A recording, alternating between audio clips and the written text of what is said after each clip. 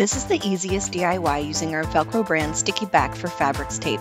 Just lay the fabric flat, place the cushion on top, and wrap it like a present.